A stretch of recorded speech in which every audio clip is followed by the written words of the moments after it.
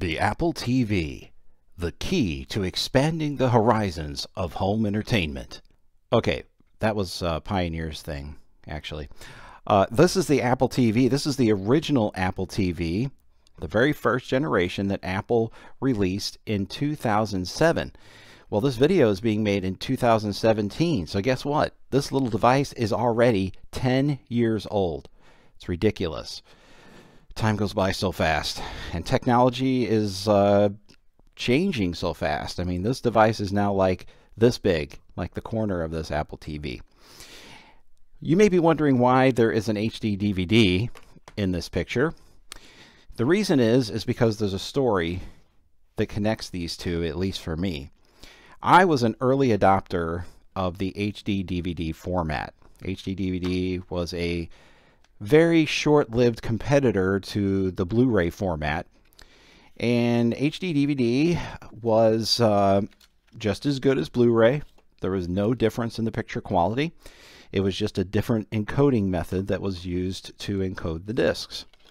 So I was an early adopter, as I said, and I was part of the crowd that cried the day that Toshiba announced that they would no longer support the HD DVD format. And when Warner Brothers came forth and said, we're not going to support it either, the writing was on the wall and it was going to go. So it left, and I cried. Figuratively. There we go. I cried figuratively.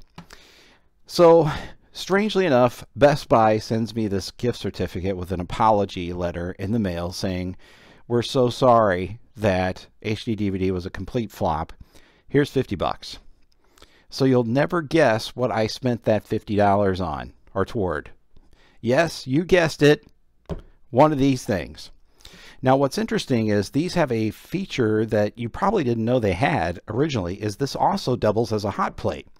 So you can put like a cup of coffee on the top while it's running, and it will get hot enough to keep your coffee warm. It's pretty amazing. So in the future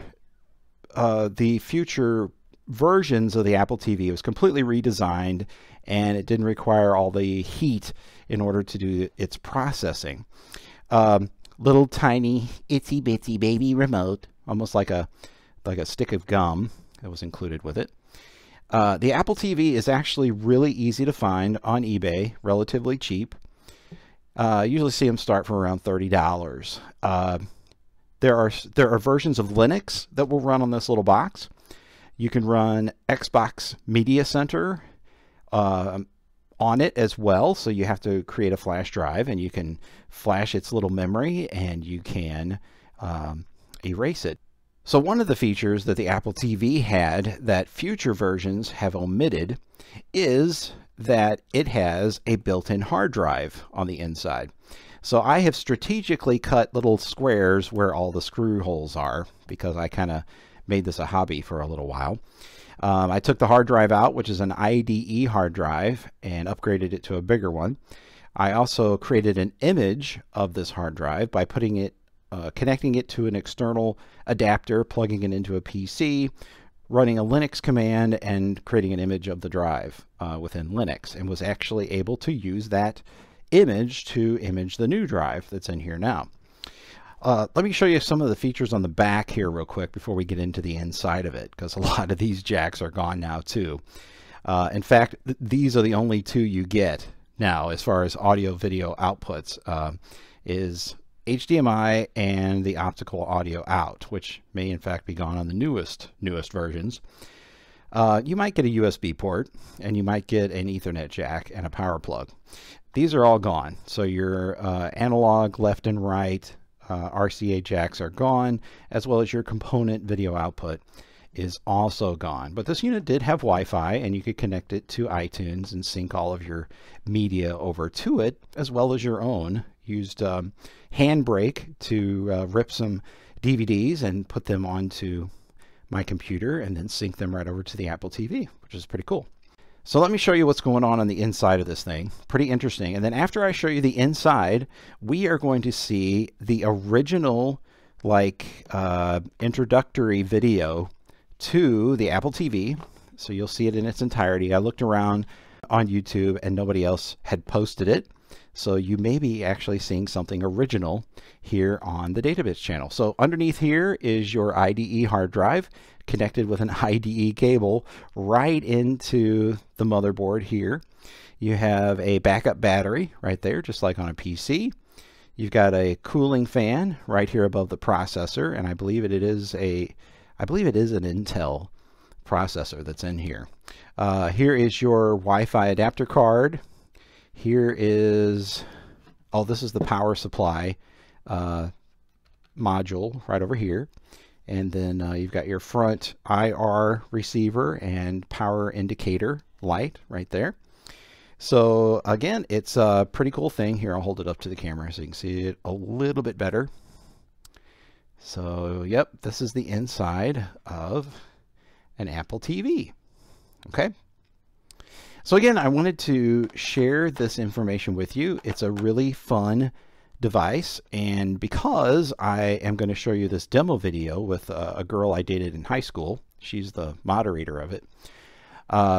If you own the current version of the Apple TV, you'll notice some differences between what the interface looked like in the beginning in 2007 and what it looks like today. So no more HD DVD talk. This is all Apple TV from here on out. And again, let me run that video for you, and we'll see you at the end.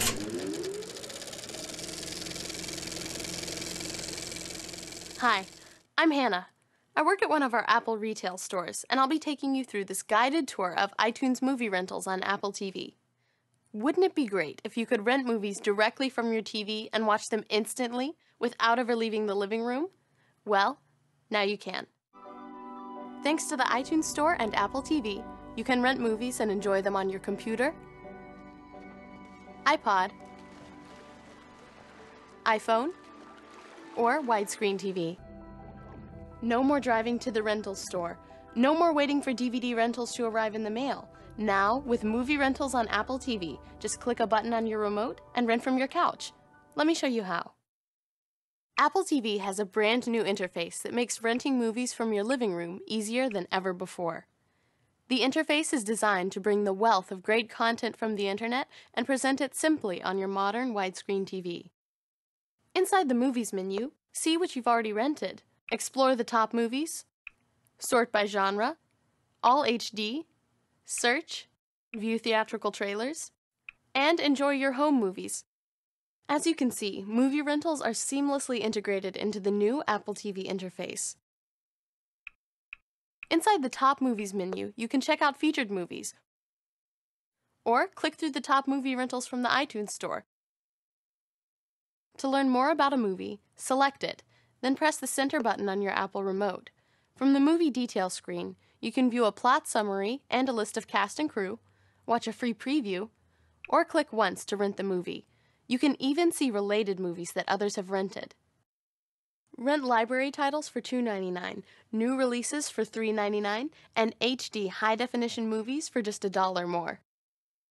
Once you click Rent and confirm your selection, your movie starts downloading to Apple TV. Apple TV notifies you when your movie is ready to watch. On most broadband connections, standard definition movies will be ready instantly.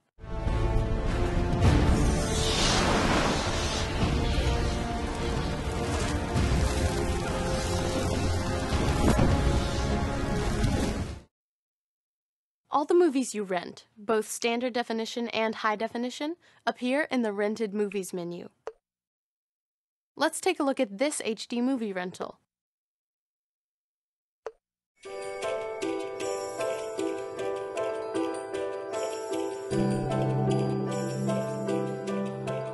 Most HD movies you rent from Apple TV feature 5.1 Dolby Digital Surround Sound, so they look and sound fantastic. Rent a movie and you have 30 days to start watching it. Hit play and you have 24 hours to finish it, or to watch it as many times as you want. And once your movie expires, Apple TV automatically deletes it, so it won't take up valuable storage space. You can see how many days you have left before your movie expires, so you won't miss a thing. In addition to movie rentals, Apple TV lets you buy episodes of your favorite TV shows as early as 1 day after they air. You can purchase TV shows for just $1.99 per episode, and if you've set up Apple TV to sync with your Mac or PC, your shows automatically transfer back to your computer, so you can enjoy them there or on the go with your iPod or iPhone. You already view photos on your computer, but Apple TV puts photos from the internet on the big screen, larger than life and ready to share. Just use the Apple TV remote to browse photos from your computer and to browse your friends' photos from .Mac web galleries and Flickr.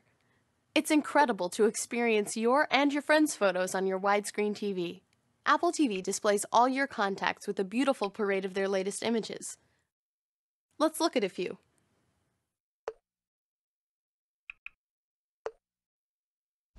Choose music from your library to play with a slideshow. Photos look simply amazing when Apple TV displays them in high definition. Apple TV lets you do even more on your widescreen TV.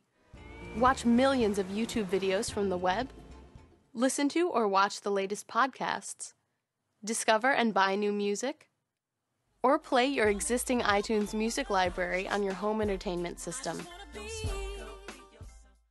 Now you've seen how easy it is to get HD movie rentals and more from the comfort of your couch using Apple TV.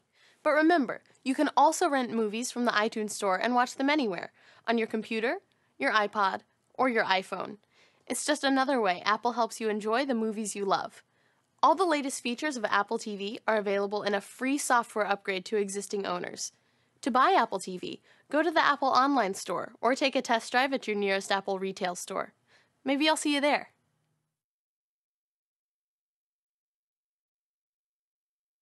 Well, guys, this is Databits again here. Just want to say I hope you enjoyed that little video there starring my ex-girlfriend. And also wanted to remind you to subscribe to the Databits channel. Also, look me up on Facebook at facebook.com/1 and Databits.